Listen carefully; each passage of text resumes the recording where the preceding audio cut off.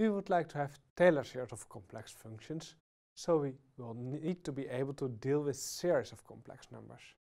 As you remember from real analysis, series are defined in terms of a sequence, so we need sequences of complex numbers first. Fortunately, they behave quite similar to their real counterparts. Let us look at the definition of a sequence first. Well, a sequence is an ordered list of complex numbers, denoted as Zn and from 1 to infinity, so Z1, Z2, Z3, etc., where now the Zn are numbers in C, complex numbers. So let's take a look at two examples. For example, Zn equals 1 plus I over 2, then the Z1 would be 1 plus I over 2, and Z2 would be 1 plus I over 2 squared, and if you work it out you get I over 2. Our second example here, the Zn equals square root of 2 over 2 times e to the power pi I over 4 to the power n. So the Z1 would be square root of 2 over 2 times e to the power pi I over 4. And if you plug in n equals 2, square root of 2 over 2 squared becomes 1/2, and 2 times pi over 4 equals pi over 2, so you get 1/2 times e to the power I pi over 2. Well, this quantity equals I, of course. So you get, in fact, I over 2. So those are the same. This one and that one. And in fact, if you work out with the Euler formula, the first term, this one and this one are also the same. In fact, the sequences of examples 1 and 2 are the same. The second one is just the first one written in polar form. So, when does a sequence converge? Well, it's the same as in the real case. A sequence of complex numbers converges if eventually you get very close to a limit point z.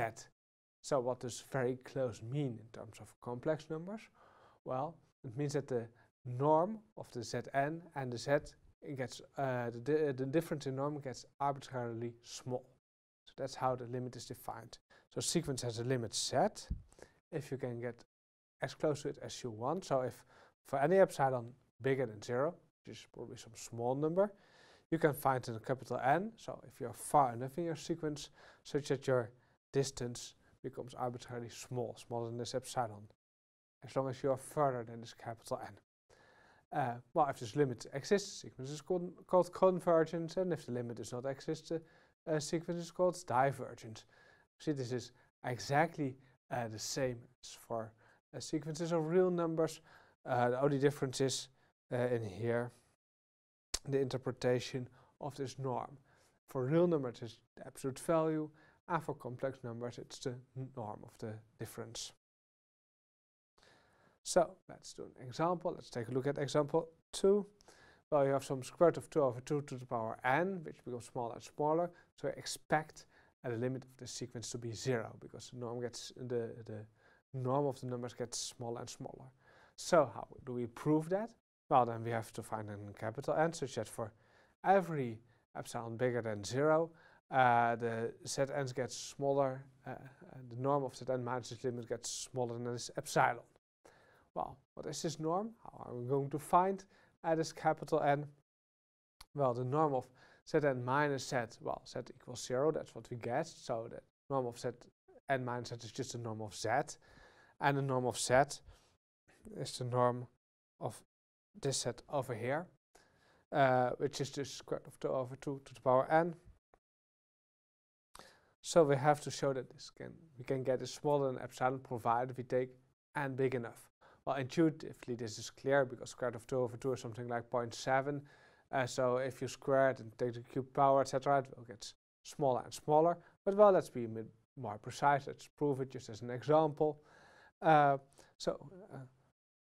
We want to get this here smaller than epsilon. So that means that if you take the natural log on both sides, that n times this log has to be smaller than the log of epsilon. Now notice that this quantity over here equals 2 to the power minus 1/2, so you can get the minus 1/2 in front. So that's what we do over here. And then if you solve for n, you have to be careful because you are dividing by a negative number. You are dividing by a negative ln2/2, so the inequality sign changes to a bigger than, so n has to be bigger than this strange number over here. So let's say we pick capital N as that strange number over there, and round it above. That's probably gonna work. And we still have to prove it. Well, now the proof is easy as soon as you know which capital N to pick. We know norm of zn minus z. We knew already it's square root of 2/2 to the power n, which is smaller than square root of 2/2 to the power capital N. If you pick your small n bigger than your capital N. Now we know how we've chosen the capital N, like that. So we can plug it in over here. Now we can simplify it a bit, take the to the power minus 2 inside. We have square root of 2/2 to the power minus 2. So we have square root of 2 to the power minus 2 equals 1/2, and 2 to the power minus 2 equals 4. So we get 4/2 equals 2 over here. And we leave the ln epsilon over ln2, which equals the 2 log of epsilon. So we get 2 to the power 2 log of epsilon equals epsilon. So now we've shown that for any epsilon bigger than 0, we can get z minus z in norm smaller than this epsilon, which means that our sequence converges to 2.